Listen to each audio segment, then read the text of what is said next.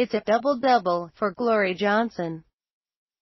The former WNBA baller took to Instagram to reveal that the fetus she's carrying, that was fathered by no ex-wife Brittney Griner, is actually a set of twins.